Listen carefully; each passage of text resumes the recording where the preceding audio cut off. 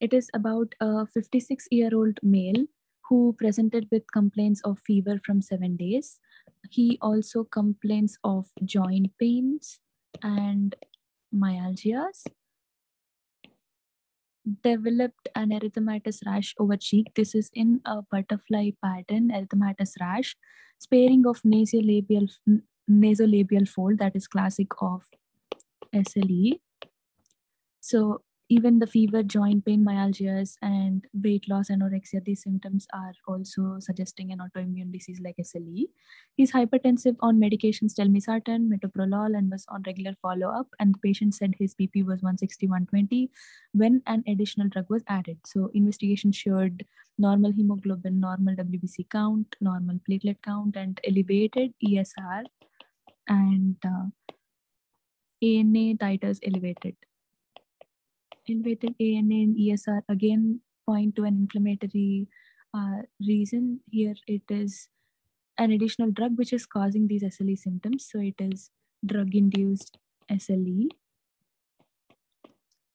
To choose the correct option, you should know about the side effects of different types of hypertensives. So the first drug is amlodipine. It is a calcium channel blocker. So the side effects of calcium channel blockers are flushing in the face, because calcium channel blockers are vasodilators. Calcium is required for muscle contraction, especially smooth muscle contraction. So calcium channel blockers, what they do are they cause relaxation of blood vessels. So side effects are related to the vasodilation, so flushing.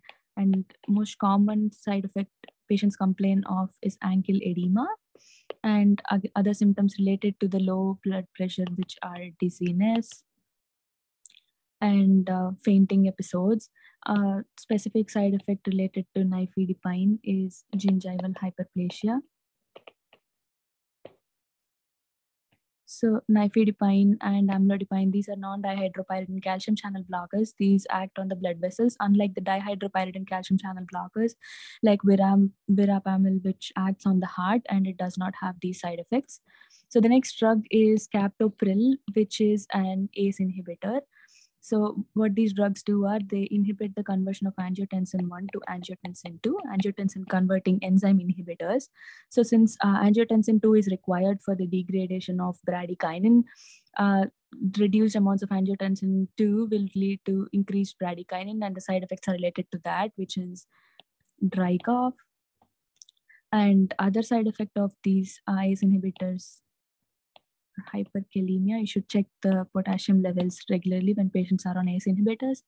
So the next option we would see is hydralazine. So hydralazine might be causing the SLE here. So other drugs which cause SLE, drugs inducing SLE, can be remembered with a small mnemonic, which is ship, stand in a queue to get in the ship. So quinidine, sulfasalazine, hydralazine, isoniazid, procainamide, and penicillamine. So these are the drugs which cause SLE. And the last option is spironolactone. Okay, the next option is labetalol, which is a beta blocker. So labetalol is actually both alpha and beta blocker. It acts on both alpha and beta receptors. So since it acts on beta 1 and beta 2 receptors are found in the bronchus, and beta 2 agonists like salbutamol, albuterol are given for asthmatics. So this blocks beta 2 as well. So that can lead to bronchoconstriction and exacerbation of symptoms in asthmatics. So it is usually avoided in asthmatic patients. So side effects can be shortness of breath and wheezing for labetalol.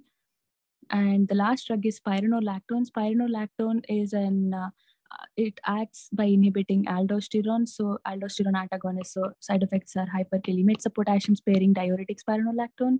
So side effects could be increased levels of potassium hyperkalemia. And also it is an anti-androgenic drug. So it leads to gynecomastia as a side effect in males.